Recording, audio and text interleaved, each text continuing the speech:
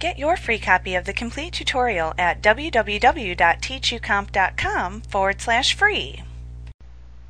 Sometimes you would like to see the data contained within a field which you are intending to place into the Report Design view. You can select the name of a field within the Field Explorer pane,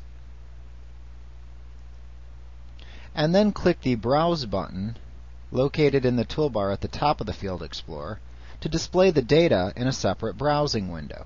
This window will then show the first few records of data contained within the selected field.